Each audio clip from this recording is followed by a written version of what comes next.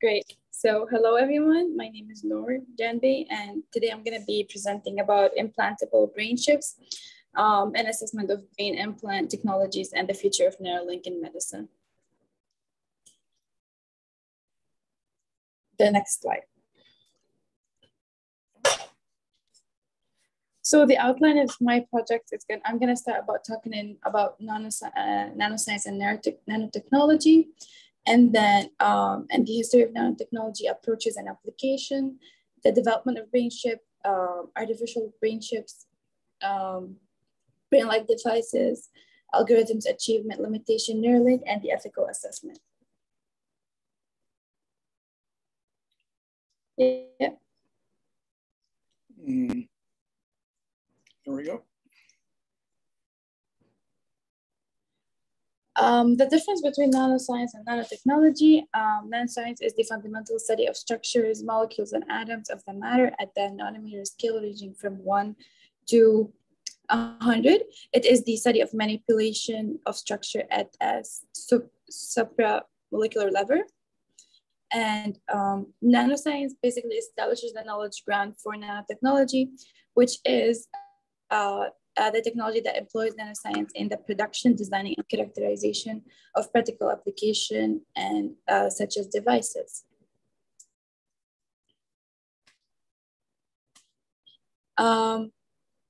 So the history of nanotechnology in 1959, the Nobel Prize laureate Richard Feynman introduced the theory of nanotechnology, and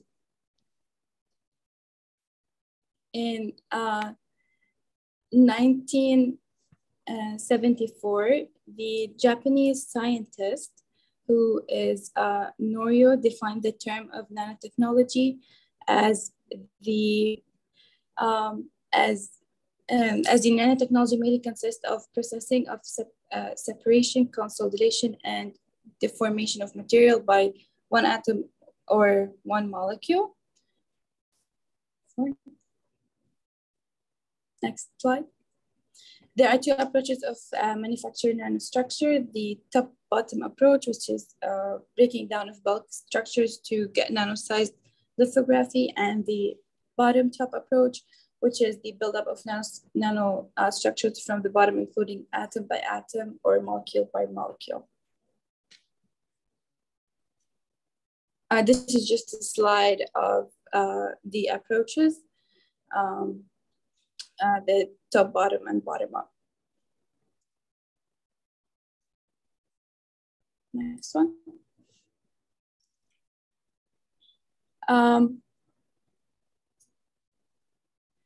The 21st century announcement. In the recent year, nanotechnology has been developing in several other fields, including bioengineering and computer sciences. So there have been two announcements by, I think we skipped a slide. Did we?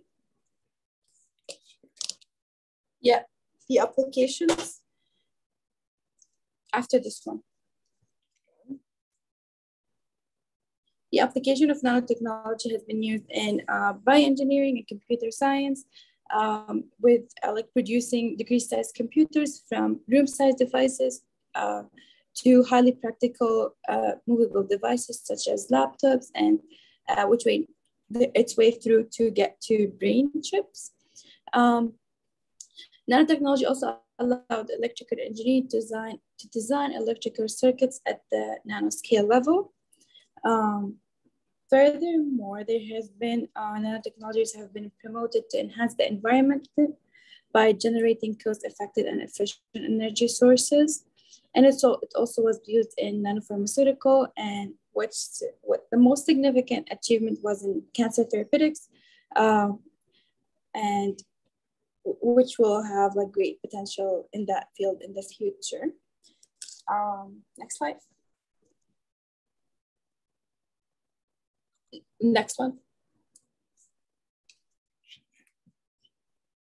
During the beginning of the 21st century, Interest in nanotechnology increased, which led to the announcement of President Bill Clinton, where he approved the funding of nanotechnology research. And 3 after that, President George W. Bush approved the law of Nanotechnology Research and Development Act.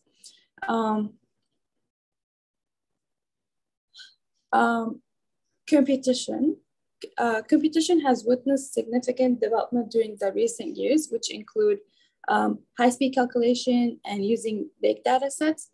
However, with the limitation of Moore's law and von Neumann structure that proposed that the number of devices cannot increase without limit, and to overcome this challenge, brain-like chips were produced to mimic the process of information analyzing in the human brain as a suitable estimating of high accuracy and capacity. Given Moore's law, the number of devices integrated on a single chip must meet its vertex. And to solve this problem, we need to find an efficient system to develop modern chips. Since the human brain have high efficiency, large capacity, and multiple task handling, and many other and low power consumption, brain-like chips brain-like chips modified from the brain structure can be used in different settings, and they are the hardware employing the brain structures and analysis. Brain-like chips are implanted on humans' brain, biological tissue, along with brain-like computation that copies information from the mammal's brain and performs a series of parallel high-speed calculation and do memorizing as well. Based on the neuron structure, brain-like chips will have the ability to overcome the limitation of von Neumann and enhance the complexity and the speed of calculation, along with decreasing the power of consumption. Artificial intelligence chips, there are 4 types: GPU, FPGA, ASIC, and brain-like chips, which is basically, we're gonna talk about brain-like chips, which is mimic humans, particularly is copying the human brain structure.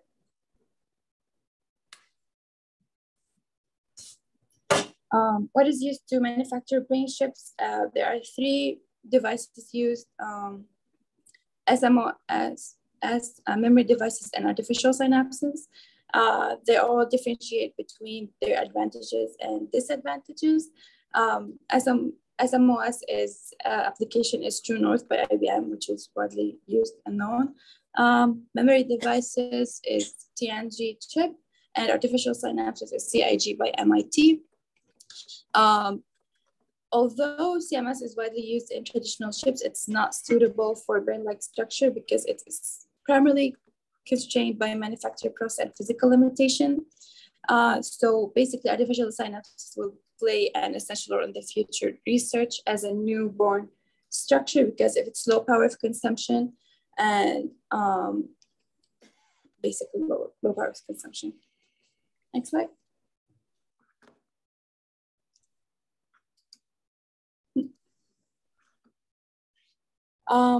Brain-like computation and brain-like chips design are meaningless without the bionic foundation. Yeah. Next slide. The algorithm used in brain chips is spiking neural networks, which is the 3rd generation of algorithm in artificial networks. It is also incorporate the concept of time into their operating model. Neurons do not fire at each propagating circle. They work only when membrane potential reaches a specific value. Next slide.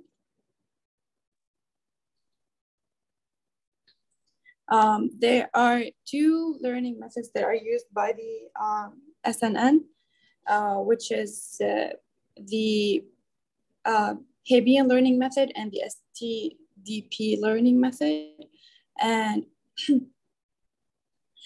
basically, the Hebbian learning is based on Hebbian rule, which says when an axon of cell A is near enough to excite cell B and repeatedly or is taken apart and firing it, the connection between them will be strengthened. STDP is another method that's derived from the Hebbian learning rule, and it stands for spike timing dependent plasticity. It is actively dependent development of neuron system. It also describes the connection strength between neurons in the brain, and it makes Hebbian learning rule accurate as 10 of millisecond. Next one. The achievement of brain-like chips is True North by IBM, which is a single chip that has 4,000 cores on it. The threshold voltage is near 0.53 volt, and each core has 256 digital spiking neurons and 65 kilobyte SRAM. The other achievement is, next slide, Luhi by Ento. That is a 16 millimeter square chip that has 128 neuromorphic cores and 3, that's it. True North is used in many different circumstances, which is it's more user-friendly. Next slide. There are many difficulties that are existing problems to the past decades of developing human brain chips. We skipped the slide. Such as the basic structure of neuron is not enough for mimicking human brain. The scale of calculation is small, the speed and accuracy are low. Neurolink by Elon Musk. Everyone knows Elon Musk. He's known as high-profile companies like Tesla and SpaceX. And he recently started one of like the achievement of symbiosis between the human brain and the artificial intelligence, or the goal to achieve the symbiosis. It's developing a device, basically Neurolink is developing a device that would be embedded in person brains where it would record brain activity and potential stimulate it. They hope like that this tech will have potential near-term medical application. Neurolink was just founded under the radar in 2016, and it was like came out about like on 2017, and in 2019, Elon Musk, along with his executive team, showed a live stream presentation about the Neurolink chip. Next slide. Basically, Neurolink has 2 bits of equipment. The first one is the chip that will be implanted in the person's skull behind the ear. And this chip has electrodes that will be fanning out in the brain, which are very, very tiny wires that is roughly 20 times thinner than a human hair. The wires are equipped with more than 1,000 electrodes, which are able to monitor the brain activity. And theoretically, still a theory, and electrically, it will stimulate the brain. The data transmitted wirelessly via the chip to computers, where it can be studied by research and analyzed. The second bit of equipment will be a robot that could ultimately implant the chip. The robot would work using a stiff needle to pinch the flexible wires from the Neuralink chip into person's brain. And they say it's a bit like sewing machine. I don't know. I'm not sure that right, but they claim to say that in the future, the robot will be able to implant the chip as fast and as easy and fast as a LASIK eye surgery.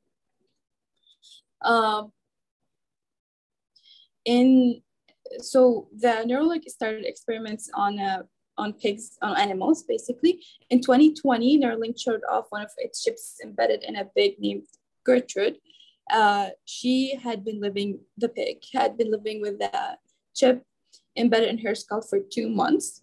The demonstration showed that chip was able to accurately predict the positioning of the pig's limb when she was walking on a treadmill, as well as it was able to record Nour activity when the pig snuffed for food. They claimed that the wireless relay from the Neuralink chip could potentially have a good impact on the welfare of the animal. In 2021, a monkey named Pager the company Neurolink showed the monkey named Pidger playing video games with his mind. The game was like a reward game. The monkey played the games using a joystick that was disconnected from the game console, meaning he was controlling the game using his brain signals as his arm moved. Many say that Elon Musk did not just invent these out of nowhere, and he's just continuing the work of others. No, we're still way behind, sir. Professor? Previous slide. Previous one too. Yep. Oh, okay. Yeah, future work of Neuralink. They're hoping to start testing and implanting these chips on human in 2022, but they're waiting for the approval. It is not, they will have, like if they could implant it in the human brain, they will have to wait a long time before they start analyzing and studying it, because it has to be implanted for a long time to be able to test all of the things that they wanted, like to test it. And they say that improved Neuralink will help in the treating Parkinson's disorder and helping with Alzheimer's disorder, refreshing memories and keeping the memories. Another application of that, it will be when a human have a robotic arm and like Neuralink will help these people control the arm and with their minds. They say that they're planning to have a first commercial application to help the quadriplegic people who are partially or for paralysis in all four limbs.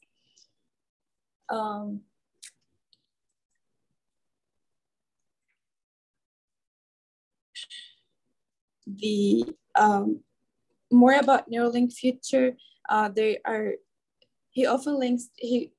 Musk often links the company with his fears about artificial intelligence, and he said he thinks humanity will be able to achieve symbiosis with artificial intelligence using technology developed by Neuralink. He's saying we will not be able to be smarter than a digital supercomputer, so therefore, if you cannot beat them, join them. The ethical assessment of implantable brain chips. There are many arguments against the implantable brain chips. Fears of tampering with human nature is widespread. There's a theme of the nature is good and technology is evil, something that the power to recreate oneself is overreaching hubris and it's the work of God, and re-engineering humanity can only result in disaster. To attempt to alter the function of the brain for purposes of creating a superior human being can be described as using God's power.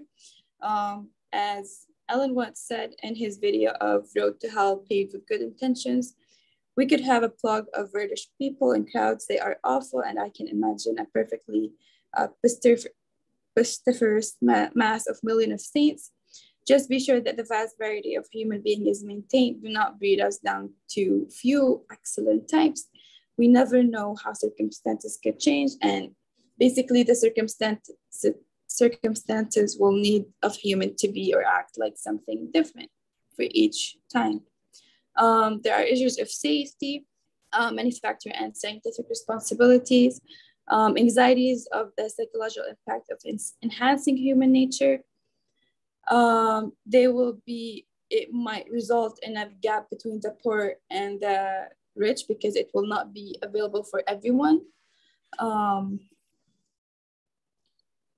And the one of the greatest fear is that most frightening implication of this technology is the grave possibility that it would facilitate total control of humanities, which may lead to singularity. And moving to the last slide. This is Delgado holding two of his brain chips. In 1970, he said, we cannot avoid technology. Technology is going to be ahead in spite of ethics, in spite of personal beliefs, and in spite of everything. And yeah, that's it. Thank you all for listening. Okay. So, any questions?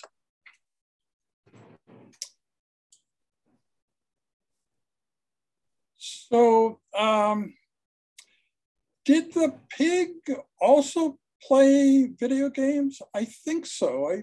I don't remember all the details, but I think I have the video of the monkey playing the video game, but all I saw of the pig was like his neural activity, basically. Right. Ryan, you had a question? No, I was just saying good job. Oh, thank you. Okay. Thank you for saying that. Yeah, it's a very interesting area. That's for sure. And anyway, thank you for telling us about it. So Ryan, would you like to go next? Yeah, sure, absolutely. I'll just get everything going here on my side.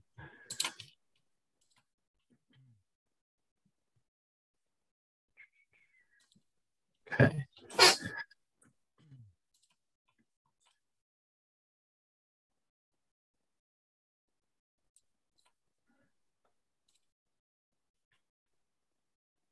All right. Are you seeing my slides? Yes, we are. Perfect. Ready. Okay. Sweet. Okay.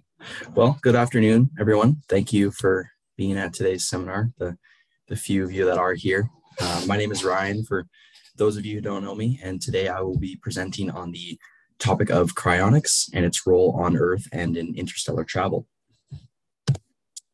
So I'm just going to kind of set the stage for cryonics on Earth. So a man lays in his hospital bed. His body is old and decaying, but it's served him well for many years. His mind and spirit, however, are still youthful and craving adventure, but his heart beats on borrowed time. His ECG reading flatlines, and a physician declares the time of death. Not a second after, a team of highly efficient healthcare professionals artificially resume his breathing and blood circulation to stabilize his body and preserve his brain and other large organs.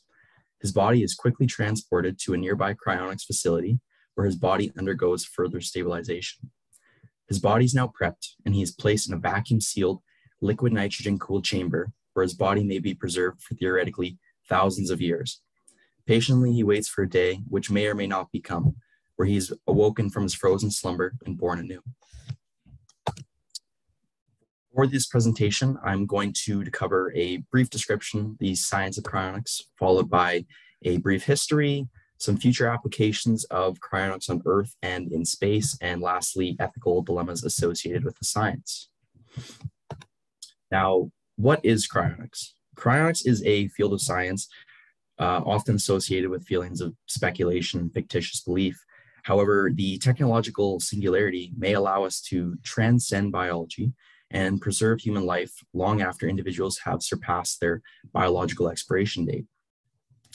Cryonics is the practice of deep freezing individuals who have been declared legally deceased, with hopes of resurrecting their consciousness in the future. It is typically done using liquid nitrogen to expose bodies to temperatures below negative 196 degrees Celsius, and it brings all processes such as metabolism, aging, and deterioration of the body to a standstill. More recently, talks of the potential practice of cryonics with living individuals and tissues has been gaining interest. So a brief history of cryonics. The science actually dates back over 5 decades. Dr. James Bedford was actually the first human to be cryopreserved. In 1967, at the age of 73, he unfortunately passed from an aggressive form of kidney cancer that had spread to his lungs, but his dying wish was for the cryopreservation of his body. After he was pronounced legally dead due to cardiorespiratory arrest, his body was transferred to the care of doctors who were working for the Cryonics Society of California, and his body underwent preparation for cryopreservation. However, due to the early and often primitive nature of cryonics back in the early 70s, it is highly unlikely that the methods used to preserve his body were actually successful in preventing eventual decay. However, to this day, his body remains cryopreserved in sub-zero temperatures in the care of the Alcor Life Extension Foundation, which is a company that's centered around cryonic research and technology. Although the idea that a human body has been preserved for over 5 decades is truly riveting and fascinating, it prompts the question, can these bodies be reanimated? Now, there are a few examples in history where there's been reanimation from a cryo-like state, and one case is the Anna Bagenholm incident. She's known for having the lowest survived body temperature ever recorded. Back in 1999, she was skiing in Norway when she lost control of her skis and was actually trapped headfirst under a layer of ice from a frozen stream. She remained conscious for 40 minutes by breathing in an air pocket that was under the ice. However, after 80 minutes, after 40 minutes, she went unconscious due to hypothermic circulatory arrest. And not until after 80 minutes was she pulled from the icy waters. When she was rescued, she was not breathing, her blood was not circulating, and she had a body temperature of 13.7 degrees Celsius. She went without a heartbeat for over 2 hours and was eventually hooked up to a ventilator to restore breathing. Her blood was actually circulated outside of her body to warm it up through a cardiopulmonary bypass machine. And after 9 hours of meticulous work by hospital staff, she began to show signs of life, although she was paralyzed from the neck down. Shockingly enough, she actually made a full recovery with only minor symptoms of nerve damage in her hands and feet.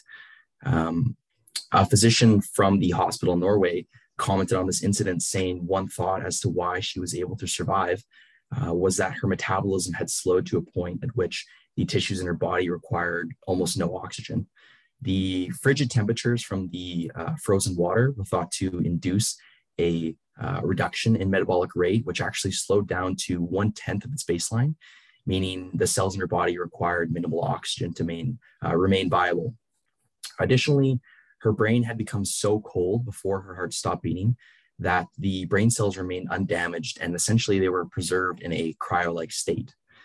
Now, if metabolic functions can be slowed down naturally for short durations and then reactivated, who's to say that this process can't be extended for longer durations in a controlled setting that's been meticulously designed?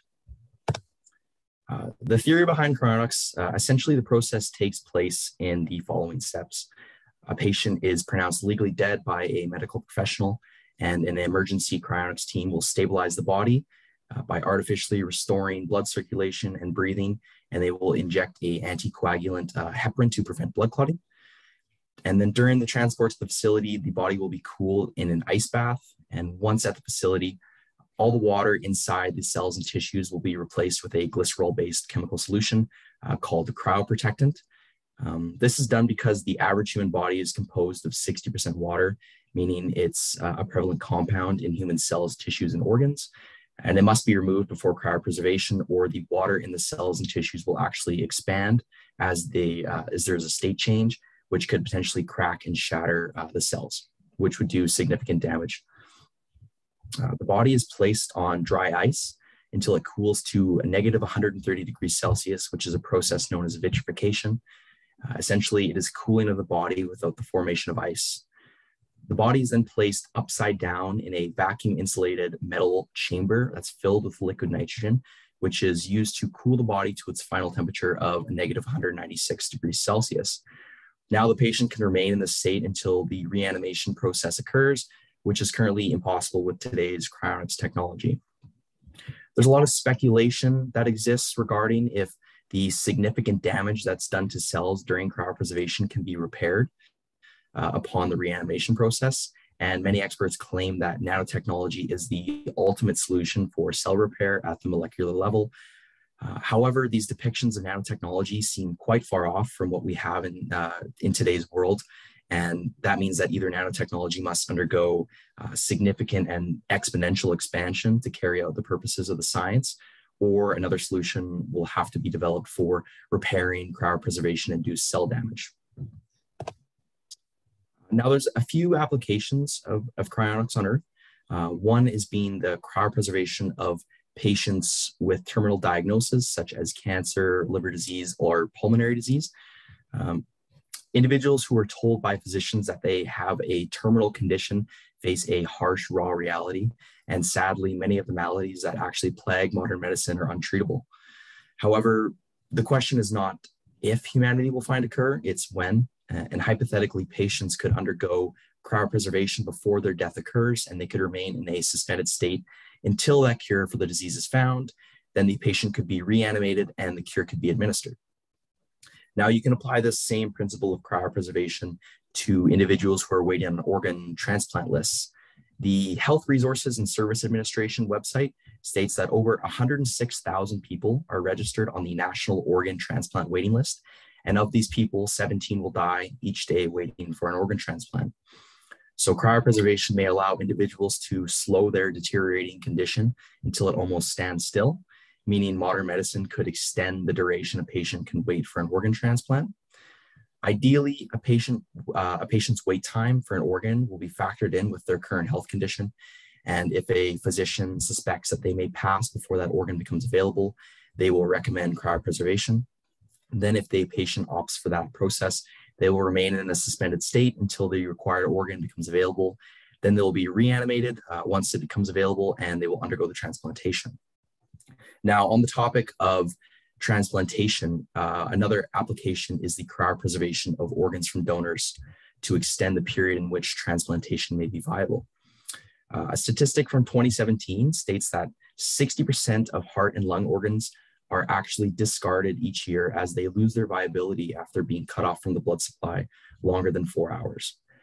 An estimate from that same study actually suggests that even if 50% of these discarded organs could be still transplanted, the waiting list could be eliminated within 2 to 3 years. In 2017, actually, scientists were successful in cryogenically freezing and rewarming select parts of heart tissue without cracking or shattering the organ. And they were able to induce cryopreservation by infusing the tissues with cryoprotectant solution and magnetic nanoparticles, which were zinc oxide. Now, the organ was put into a vitrified state, and it was warmed by placing this heart in an induction coil, which would generate a magnetic field and actually cause the nanoparticles to vibrate, which would generate heat and slowly warm up the organ.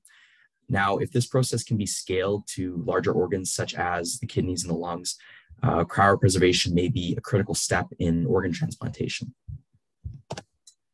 Cryonics in space. So cryosleep is a sub-area of cryonics, which is more interested in the cryopreservation of living beings for space travel. Now, it's a concept that's often portrayed in fictional books, movies, and TV shows. I'm sure many of you have seen Christopher Nolan's science fiction film Interstellar, where the long nap is a spin-off of a cryosleep pod that allows the crew of a spacecraft to sleep for extended periods of time while traveling to distant planets. Essentially, this allows the crew to minimize supply consumption, slow the aging process during extended periods of space travel. Now, in a world of nonfiction, cryosleep may push the boundaries of space travel, which would allow astronauts to endeavor on expeditions to distant planets and galaxies. Recently, in a partnership with Spacework Enterprises, NASA has actually begun developments on a cryosleep chamber, which would allow astronauts to sleep for up to 2 weeks at a time while traveling in space. The chamber-induced hibernation would bring metabolic functions to a reduced rate by lowering the body temperature to a point in which they're almost hypothermic.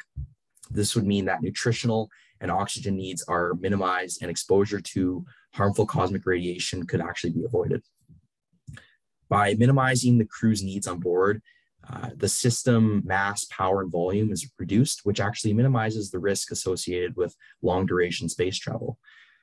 The prospect of human expeditions to other planets is actually much closer to becoming a reality than we may think just because of cryonics. A trip to Mars, which typically takes between 200 to 300 days, depending on the orbital distance between Earth and Mars, has much greater feasibility if astronauts are in cryostasis for 95% of the trip. Ethical dilemmas. So a considerable challenge, it remains a long-standing problem for the implementation of cryonics, is the ethics and legislation that's associated with the topic. So anyone with funding can actually have themselves cryopreserved, but the conditional requirement is that an individual undergoing cryopreservation must first be declared legally dead by a medical professional. Now, this single piece of legislation presents a substantial barrier to the further development of technology in cryonics, and it exists for good reason. Inducing cryostasis essentially requires the cessation of cardiac functions, meaning patients would, in technical terms, be killed during a cryopreservation process. And medical professionals purposely killing patients for long-term preservation poses both ethical and moral dilemmas that must be discussed in higher court settings in the presence of multiple indifferent representatives. And again, it actually goes against one of the pillars of medicine, which is do no harm. Now, a case can be made for cryonics after death by kind of evaluating the traditional two options that exist for individuals who have passed on. Burial and cremation are essentially the two final nails in the coffin after death. So opting for cryopreservation is a rational choice if survival is still possible, no matter how small a percentage. In any case, new legislation regarding the science is essential as it becomes more integrated in our society. Here are my references. Thank you very much for your attention. I hope you enjoyed the presentation. Maybe you learned something. If anyone has any questions, I would be happy to answer them as best as I can. Okay, maybe you could unshare. Yes, so we can have some discussion. So, you know, this is a kind of unique topic, just at the limits of what we can talk about in a course like this. Many of you would be aware that here at the University of Alberta, there's a strong research group on cryobiology. And what they're studying really doesn't overlap with cryonics. They're freezing single cells and small things like heart valves and corneas and so on. And as Ryan has quite accurately pointed out, we don't really know that cryonics will work. Now, it does work at a very primitive level. You can freeze worms and bring them back to life. And you can freeze a rabbit kidney and 30% of the time get the rabbit kidney to function. But there's very poor understanding of why 70% of the rabbit kidneys that you freeze don't work and 30% do. And you can imagine that if your consciousness was brought back without fixing the other things, that it'd be worse than being dead, because using techniques of the present day, it's not just microscopic injury, but actually like rents or fractures in the skin surface as the body is frozen, that would be amazingly painful and bleed and so on. But still, it's obviously something worth trying, and it's just at kind of the edge of legitimate science versus pseudoscience. Pseudoscience would be if there was no chance of it working at all, or if the chance was very low. And it's kind of at an intermediate point. Yeah, so there was a question. I think one of the students had a question. I don't want to do all the talking here. Did this subject surprise you, or did you all already know everything about this? Yeah, let's have some reaction.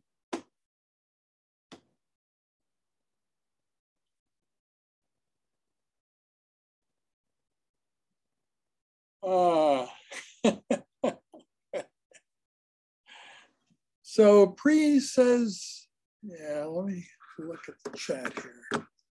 Very interesting topic. Medium knowledge, yes, okay. All right. Yeah. Okay, well,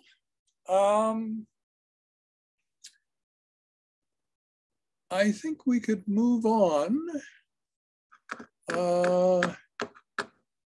And so, Pri, would you like to go next? Hi, yeah, of course. I can do that. It's just my laptop is not really doing well today, so I got kicked out of the meeting like once already. So like if that happens, I'll just quickly come back. So I apologize. Okay. Yeah. But so I have your presentation here. Let's see. I'll just say like, I don't know, like next slide at the. Yeah, I may, let me just go back and yeah, I'm not immediate. I saw it here for sharing before. Let me just, yeah, I'm gonna have to go back to my mail and bring it up to the top of the queue here. Just a second. Sorry, this is so inconvenient, but I don't know what's happening with my laptop, to be honest with you. So let's see here.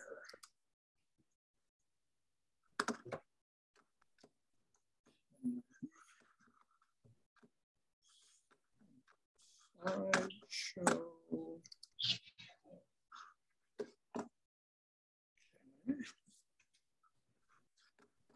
Let me go back now to Zoom and see if I can see it there.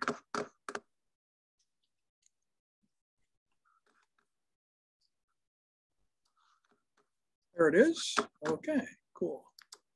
All right. And let's see, how do I get it?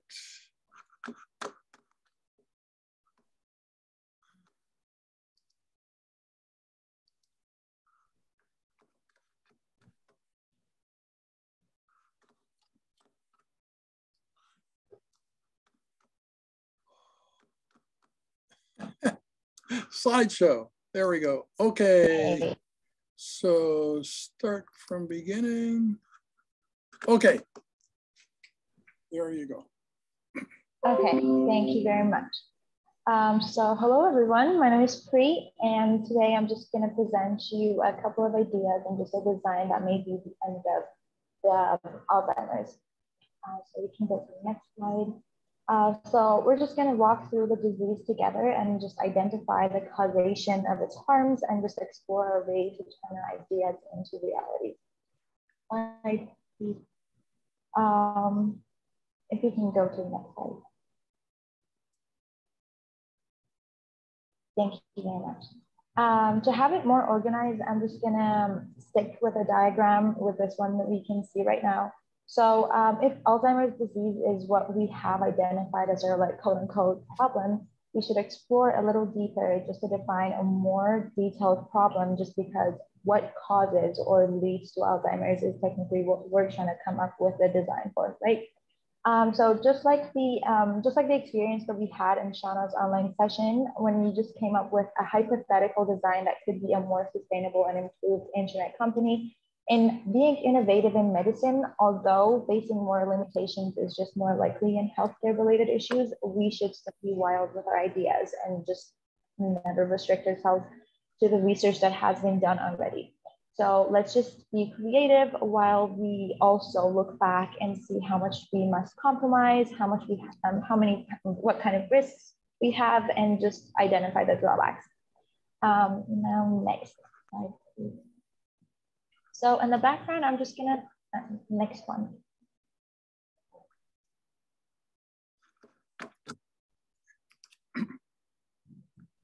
And one more, perfect. In the background, I'm just going to define the disease, which is just a brain disorder that slowly destroys memory and just thinking skills, and it eventually takes the ability to do the easiest tasks away. It was discovered by Dr. Alois Alzheimer after examination of a person who just died due to an unknown disease. The main observed features included abnormal clumps that are now called as amyloid plaques, and as well as just like tangled bundles of fiber that are now known as neurofibrillary tangles. Slide, please. There are many factors that leads to Alzheimer's that I assume many of us have at least heard of. First of all is just a general health condition such as history of heart disease, high blood pressure, diabetes, and etc. They just like increase the likelihood of some person getting Alzheimer's, and honestly, many other diseases, it's not just Alzheimer's. Moving on to the environmental factors, as we know, pollution play an important role in humans and just in general our planet health, which I will come back to these environmental factors later throughout the presentation, but I will mainly focus on genetic factors. Slide, please. So there are two types of genes that are defined to cause diseases. One of them is the deterministic genes that will definitely make a person sick. And there's also some risk genes that will only increase the chances of the person develop the disease. Slide. So according to research, two risk genes have been identified that lead to Alzheimer's. First one is APOE gene. That is an autosomal dominant gene we all receive. There are just many variants of this particular gene, such as APOE E2 and APOE E3, that are not considered to be risk genes. Occurrence of particular mutations will make APOE E4 variant that is known to be a risk gene. It's involved in producing beta amyloid and later on the production of plaques that are known to be one of the main factors in Alzheimer's disease. The next gene is called MAPT. This gene produces proteins called tau proteins. These proteins are present in our cerebrospinal fluid. They are involved in neurofibrillary tangles production, and some certain mutations lead to this protein detaching from microtubules, and it sticks to other tau proteins to form the tangles, which technically disrupts our neurotransmitters. Slide, please.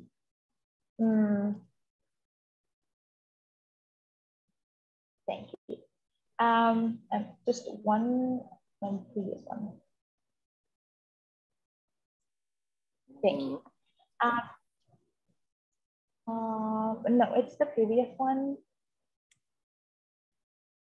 And then again, one before. Okay. There's one before, and then just to, perfect, right here. Thank you, sorry. So there are two ways to discover whether it's one next to this one. It's just testing, the one with testing. I'm so sorry.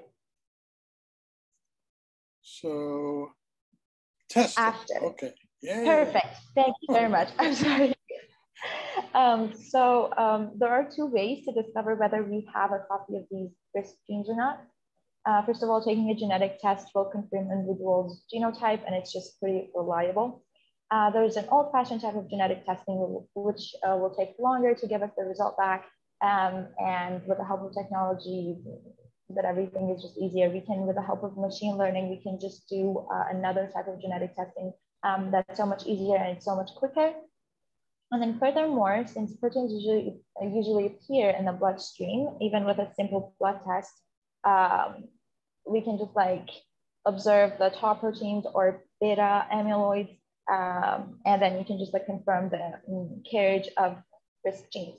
Although it's known that if tau proteins are found in the bloodstream, the person is at a higher, like relatively higher risk than other patients. Now, slide, please. Back to our diagram, we have identified that the issue is plaques produced by beta amyloids and tangles produced by tau proteins. Or from another approach, we can say that lacking the substance in our brain that's responsible for us learning, thinking, and taking actions in order to just doing our daily tasks is another way of just looking at it and identifying our issue. Now let's see what we can do. Go next. It's one before this slide. Perfect. And I will explore possible ways to just reduce the chances of getting Alzheimer's after realizing that we are in fact lacking something to have a better life. We must just think about the exact steps that's needed to be taken in order to fix the introduced issue. Next slide. If the plaques and tangles are removed from our nervous system, the problem is considered to be solved. Now, in order to get rid of these plaques and tangles, we must inhibit protein production, and for that, we must either prevent mutation or just silence the genes that are mutated. So since most mutations are spontaneous, and it's just relatively harder to prevent spontaneous mutations, just silencing target genes is just our way to go. For example, we can have like a protein inhibitory RNA vaccine that can be just the answer to all of our needs. Or from another approach, if the amount of growth factors that are responsible for already existing neurons increases, or if we can just somehow inject such factors to our some brain regions, the problem is once again considered to be solved. Or from another approach, if we just learn better with the help of, for example, virtual reality, the problem is once again considered to be solved. Slide 3.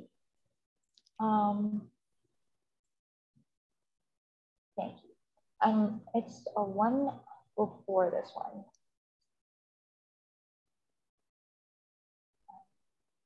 Thank you.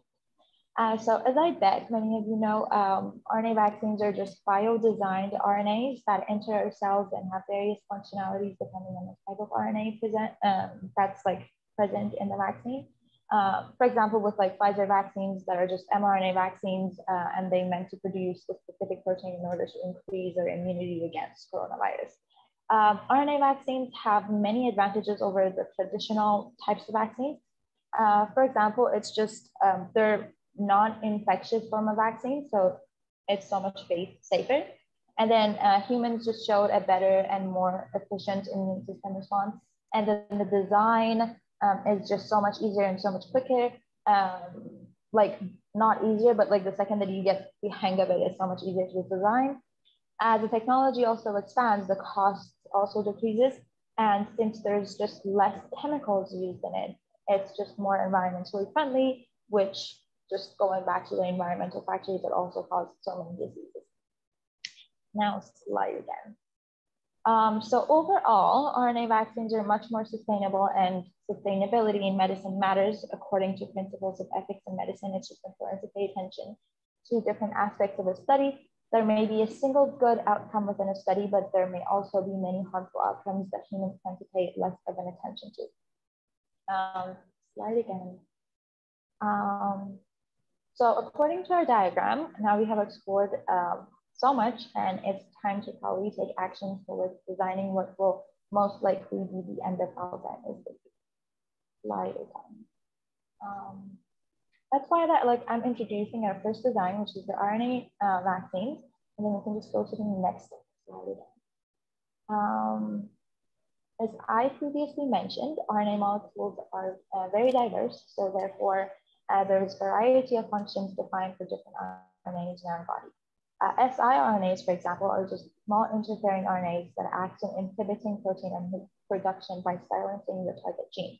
Instead of me explaining it, we can just watch a video. It's 5 minutes, it's kind of long, but it perfectly explains like how it works in the cell. We can watch it or we can skip it. I don't know, it's in the next slide. It's kind of long, it's 5 minutes. But it really helped me understand how it works.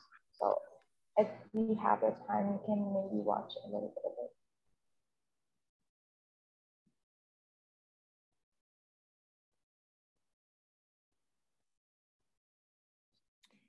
So are you hearing it?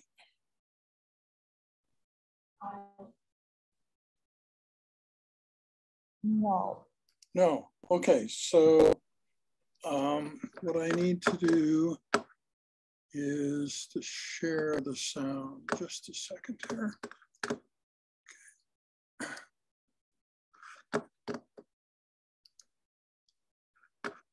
Okay, share sound.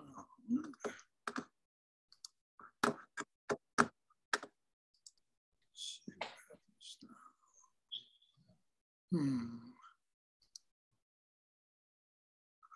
Okay, now I think you'll hear it.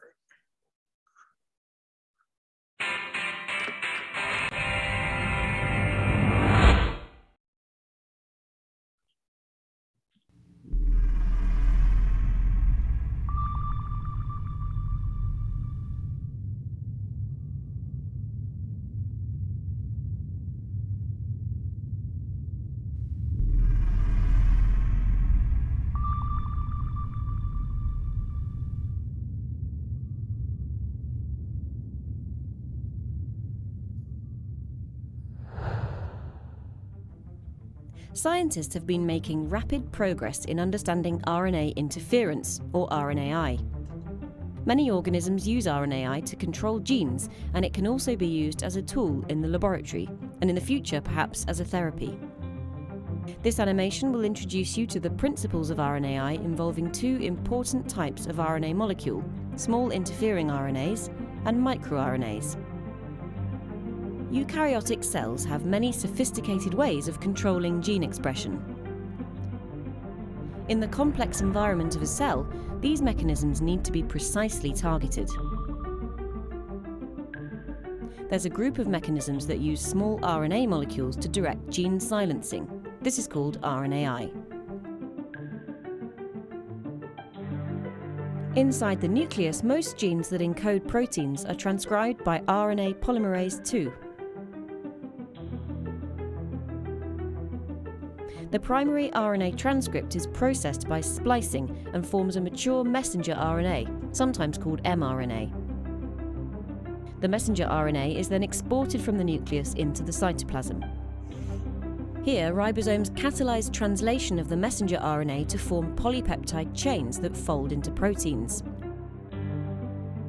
But this is also where some small RNA molecules can have their silencing effects. There are several types of regulatory small RNA. Small interfering RNAs, known as siRNAs, are derived from longer double-stranded RNAs that are either produced in the cell itself or are delivered into cells experimentally.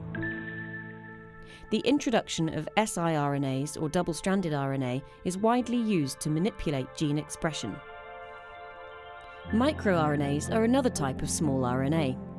Most microRNAs come from RNAs that are transcribed in the nucleus, which then fold and are processed before being exported into the cytoplasm as double-stranded precursor microRNAs. The double-stranded precursors of The video introduces two types of RNA, so the one that I was talking about, that probably explained. So I think we can just go to the next slide. Okay. Thank you very much. Yeah, let me see.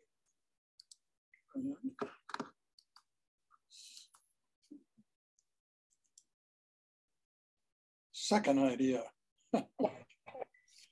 Now our second idea just explores the possibility to reverse the progression of neurological disorders with gene therapy.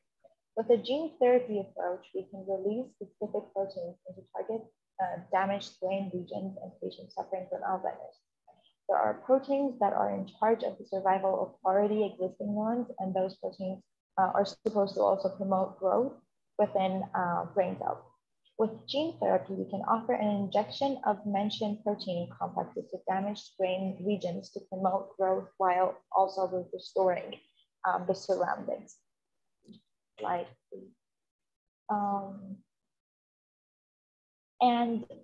moreover, in virtual reality space, we may potentially be also able to influence learning and treat memory loss in Alzheimer's. Like, I remember that in Shauna's session, we were talking about how, like, I'm not sure if there was a study that was done or we were just talking about, like, it was just an idea, of like cows that were like actually in a very bad environment, but with virtual reality, let's say we can like virtually expose them to like a better, much better environment, and they were just like the milks were perfect and they were reproducing perfectly. So I don't know, I just thought maybe this can also be something we can just like trick our brain, be like, you can learn. Slide. During this presentation, we explored Alzheimer's disease and innovative treatments that will cure and counteract disease progression. This is really important since such disease represents a worldwide challenge affecting our global economy and the rise of healthcare costs. They also negatively impact of the life quality. Therefore, promoting effective preventing measures would be needed to reduce the worsening of conditions in clinical interventions. All mentioned ideas are just an innovation in medicine. They can prevent many diseases, including Alzheimer's, by making an RNAi vaccine, for example, that targets APOE, E4, and MAP2 genes. There will be no more beta amyloid or tau protein production. Therefore, there will be no more interruption in our nervous system regarding plaques and tangles. In order to make them even more environmentally friendly and ethical, we can also make vaccines like biological tablets that people can take just like any other pill instead of carrying them in glass vials. That's just like what we do right now. This will itself reduce the pollution and less of diseases caused by pollution. It improves the overall life standards, and it's the next step towards technological civilization. Slide, please. Now, according to our beloved diagram, we must now look back to see how much we have compromised, or what are the drawbacks of such technology developments in like vaccine industry, or is there any other drawbacks in like other ideas that I mentioned? Next slide.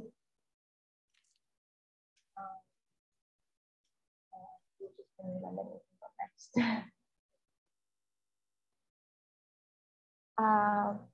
Next one. So there are two immediate drawbacks to the vaccine technology. Since its target a specific encoded gene, it's also possible for the vaccine to target another gene that's very similarly encoded to the actual target gene. This will increase the chances of like mutations. But the good news is that our body has many processes that are responsible to check for mutations. And even if there is a mutation, they may be neutral. Chances are still not exactly zero, but maybe close to zero. And as previously mentioned, allergic reactions are not likely, but not zero, and not and the severity of allergic reactions are not also promised. About injecting growth promoting proteins, the size of the injected proteins is relatively large according to studies. Therefore, the endocytosis to the cell may be difficult, in which a virus can also be designed to cause like a very specific mutation in our plasma membrane to let the protein in, which itself again could be risky, but there can be experiments. And about virtual reality, a possible issue could be sometimes the positive steps that like creatures take with the help of virtual reality is only just valid while they have the glasses on, and the results may not be permanent. So we can just always trick our brain. And next slide. And again, next slide.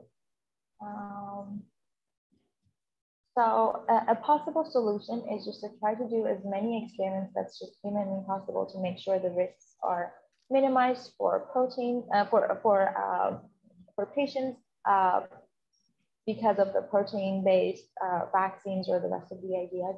Experiments are done on just a live organism like mice, but one thing to think about is that is it really ethical? In order to do the best we can to provide the best, most ethical, and most effective technology for healthcare-related concerns, scientists, companies, and providers must pay attention to many different aspects of an invention while it's still an idea. Therefore, with the help of machine learning, we can minimize the possible risks and negative impacts with the help of algorithms and logic and programming instead of actually experimenting on alive organisms and not, which is not very ethical, and it's also time consuming. Like,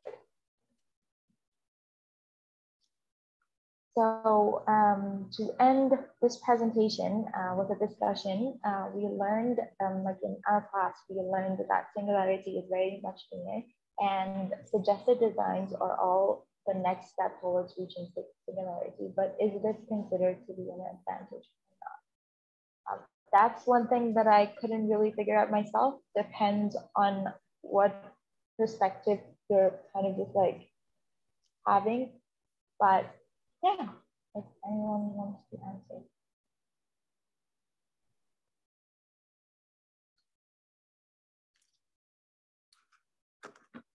Okay.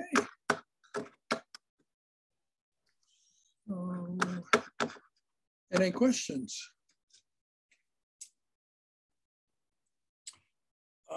Ryan and Misbah. Oh, I didn't have a question. I just wanted to say that it was just really well done, and I like the concepts that you explored. So I thought that was really cool. Yeah, good job. Okay.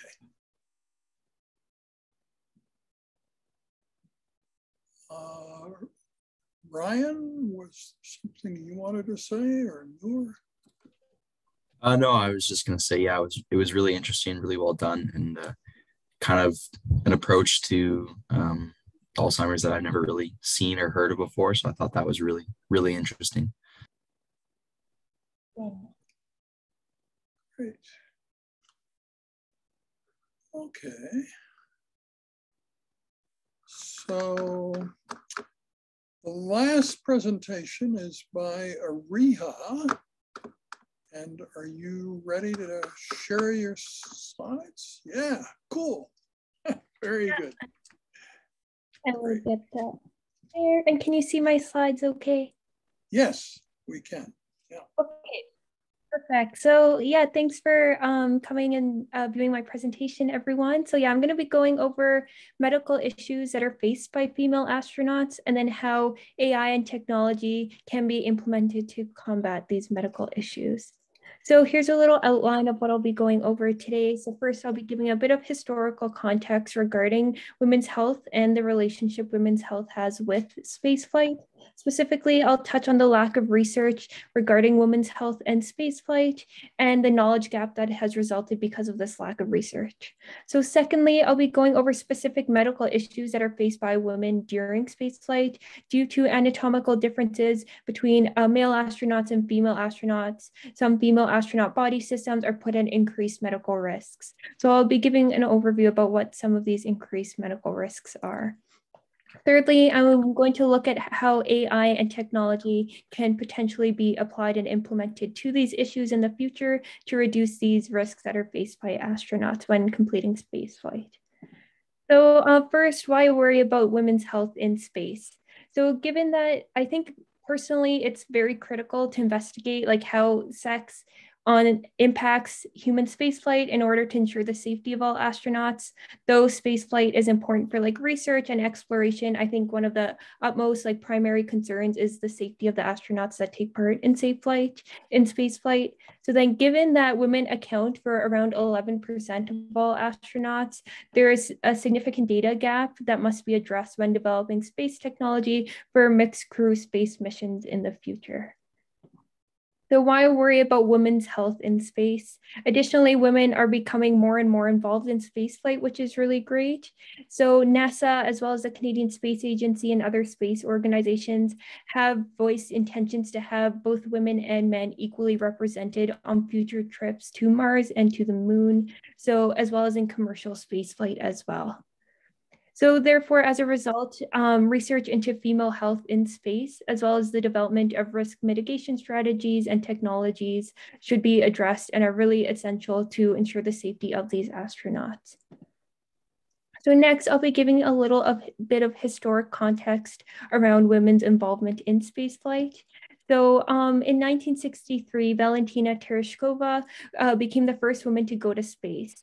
So after this, no woman went to space for almost 20 years. So there was a significant gap there. The USSR had sent Svetlana Savitskaya to space in 1982. And then this was followed by the US sending the first American woman to space. And this was Sally Ride in 1983. So as you can see, there weren't a lot of female astronauts going to space within this time, as well as they were spaced apart. So this alone created a major data gap in understanding the effects space has on women. And for example, if we look at the Apollo era with the lunar missions, all of the Apollo astronauts were men. Subsequently, women have been sent regularly to space, but the numbers are still not close enough to fill the major gaps in understanding female health and the relationship it has with space. So now if we jump to the early 2000s, major space agencies are starting to really work on understanding the impact sex has on adaptation to space. So in 2002, NASA and the University of Missouri had a workshop to identify research priorities related to sex-based differences in adaptation to space. So they examined available data and they created recommendations to fill existing knowledge gaps on this topic. Then if we jump to 2011, a report published by the National Academy of Sciences in the Life Sciences of Space Exploration voiced the need to thoroughly understand sex disparities. And then as a result, NASA and the National Space Biomedical Research Institute commissioned research in 2013 and put out 6 papers on the effects of sex and gender in adaptation in space.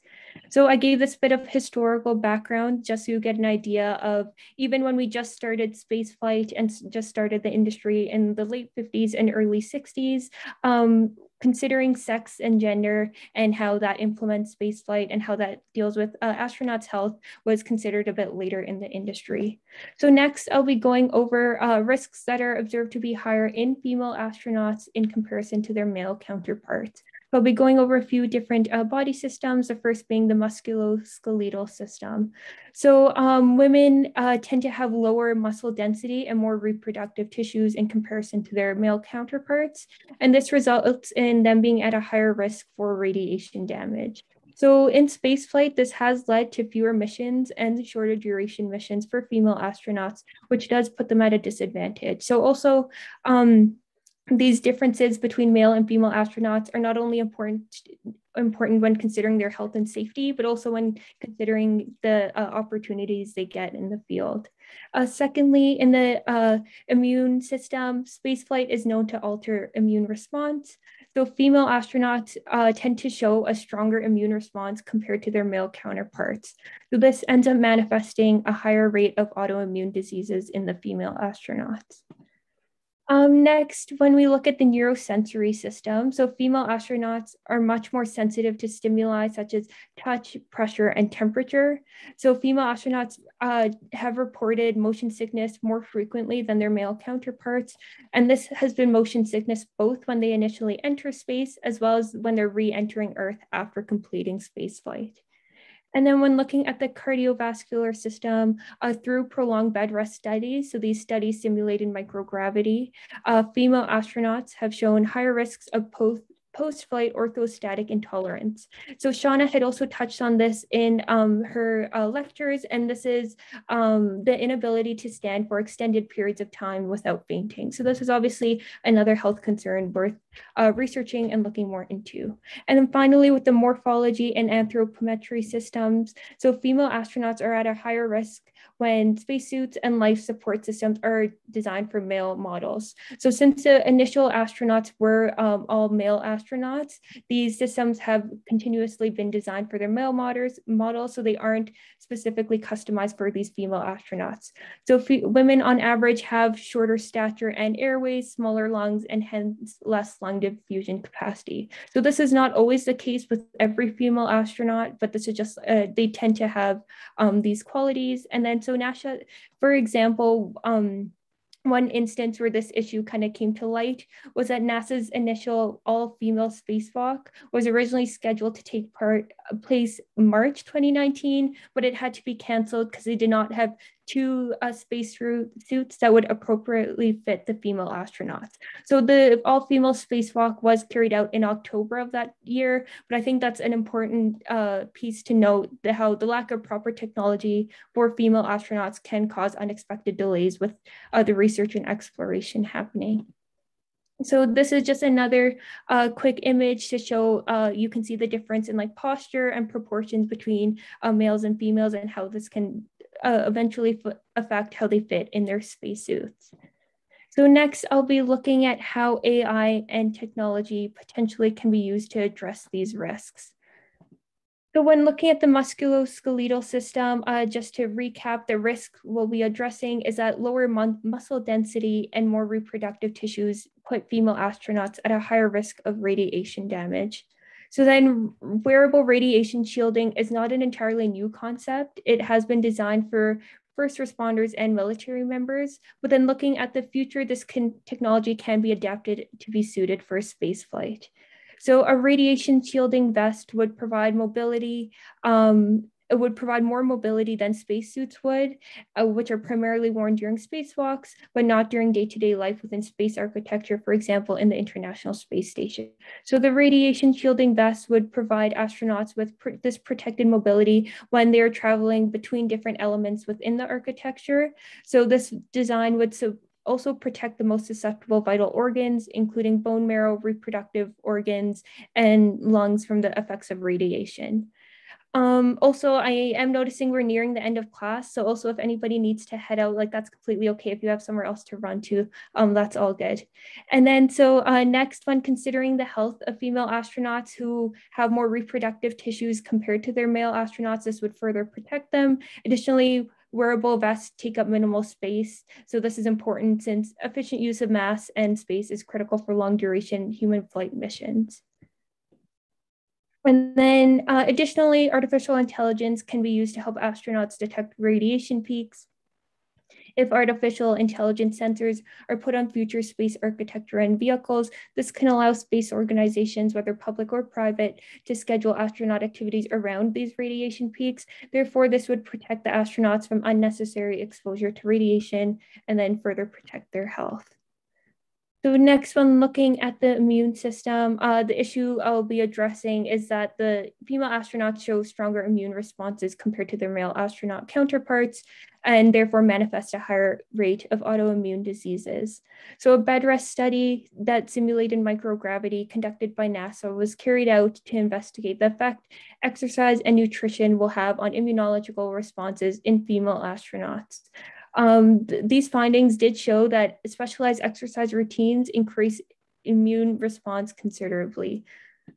So then when considering how AI and technology can play a factor in this, I think specifically we can draw our attention to immersive technology. So this can directly be implemented to help improve exercise programs for astronauts. For example, virtual reality can be utilized for astronaut workout programs and might incentivize them to want to work out even more. So for example, putting astronauts in settings such as outdoor hikes or yoga studios would make exercise much more appealing, especially if they're slightly isolated from Earth. And this might also help combat feelings of isolation. So I just have a video. I just want to show a few quick seconds of what this VR might look like. So in this video here, you can just see that this VR can look like going through a hike in the woods, which would be more appealing for astronauts who currently aren't home rather than like walking on a treadmill or lifting weights. So additionally, when looking at the immune system, this can be advanced to be put in like live real time where astronauts could potentially partake in exercise alongside family members or friends who are here on Earth. So to my knowledge, this isn't technology that exists currently, but would be something that might be interested to see develop in the future, because this could help them combat feelings of isolation and encourage them to partake in exercise and make the exercise experience more enjoyable for them. So next one, looking at the neurosensory system, the issue that we were looking at is female astronauts reported motion sickness more frequently than their male counterparts. So exercise programs were also suggested as a countermeasure for motion sickness experienced by female astronauts. But since we already touched on how that could be improved with AI and technology, I'm going to be focusing more on medical and pharmaceutical countermeasures. So these have been recommended to combat motion sickness, and artificial intelligence can be implemented as a pharmaceutical tool in spaceflight. So in-person consultations with a pharmacist would not be accessible to astronauts when they are in space unless one of the astronauts is a pharmacist. So an automated pharmaceutical system could improve astronauts' experience in pharmaceutical care. So this could look, for example, like a technology for organizing medicine, counting out medication, and filling prescriptions when necessary. I think this would further allow improve pharmaceutical care for astronauts in space when they just don't have access to the pharmacists we do at home. And then when looking at cardiovascular system, the issue we were looking at was addressing female astronauts showing a higher risk of post-flight orthostatic intolerance. So to combat this higher risk, technology simulated artificial intelligence could be utilized. So this is not exactly a new technology, but the thing that researchers are currently working on is finding the ideal combination of artificial gravity magnitude, frequency, and duration needed to prevent cardiovascular deconditioning. So they're still working on what the right combination of these factors is, but working on this could allow female astronauts to be phased into Earth's gravity when they return to spaceflight. And if this is done gradually over a number of days, this could reduce the effects of orthostatic intolerance. And then lastly, when looking at morphology and anthropometry systems, to counter the risks posed by ill-fitting spacesuits, significant advances in spacesuit design need to be made. So the first thing that came to mind for me was customizable designs. So this would enable any astronaut, regardless of their sex or any other physical characteristics, to wear well-fitted spacesuits to maximize their performance and reduce any related hazards. So this could include, for example, optional padding they could implement into their spacesuits, as well as belts, etc., where it could just be a more customizable design to make sure that it fits all the astronauts properly. And then, so that's my presentation for today. I just looked at how female astronauts are uniquely affected by spaceflight, and then how technology and AI could hypothetically be implemented to address the medical issues they face. I also wanted to quickly mention Dr. Pandya, who served as my mentor for my presentation. And then those are all the works that I cited. And then I'm happy to take any questions if anyone has any. I'll stop sharing here. So, you know, this presentation was kind of historic. You did something no one has ever done in the 11-year history of the course, which was, you know, the course teaching period specifically ends at 3:20, and at 3:19, you sort of told people if they have to leave in the next minute, that's fine, and so on. And it shows a kind of self-assurance and being on top of things. Very often when students are presenting, they seem completely overwhelmed, like they can't handle anything else. And that was like an extra detail. It was so cool. I also feel that if somebody watches Shauna's lecture and then watches the presentation you've just given, they sort of very well complement each other, you know? And like you were talking about aspects of being female that she didn't actually mention some of them. So it's really cool from that point of view. And it's a little bit like Simon Wu sort of made another kind of history in the course. He gave a presentation when he was taking the course about the quantum aspects of sight and smell that actually went beyond what the lecturer was talking about at that time. And so the lecturer, Jack Tazinski, actually added Simon's topics to his subsequent lectures.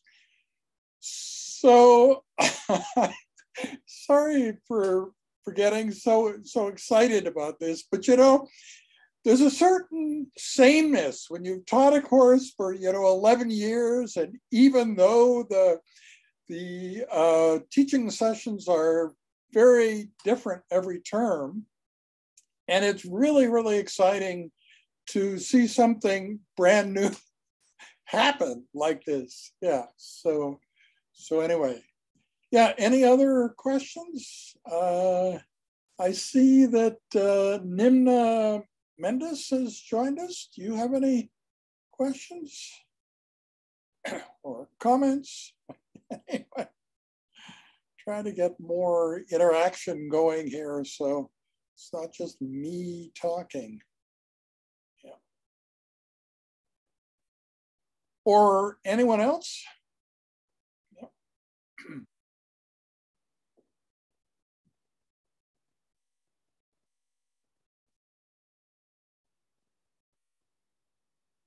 So we have 4 more presentations next time on Thursday. I think they'll be of similar quality to today. They include a grade 11 high school student from Calgary. It's kind of stealth, right? I don't think you've ever met him on Zoom. His name is Michael Liu, but he will be presenting on Thursday. And that also breaks new ground. We haven't ever had a presentation from somebody that young in the course. And Kashika S. from India, she's been taking the course, but she didn't feel that she could give a presentation this term, but next term in fall of 2022, we'll have a 15-year-old giving a presentation. How about that, eh? So any other comments? Very interesting topic. Great job, Ryan says. Yeah. Okay, well, thank you, everybody. And we'll see you here on Thursday. I also wanted to mention that you all performed well on the midterm. Some years, the range of grades in the midterm is like amazing, from like 20 to 97. And we're not seeing that this time. So you guys are sort of clustered closer together. So the lowest student is closer to the highest student, which is a very healthy thing. We have coped with those remarkably low scores in the past, but it doesn't look like we have that to cope with this time. So anyway, congratulations to all of you for your good performance on the midterm. Okay, I'll see you on Thursday. Thank you very much.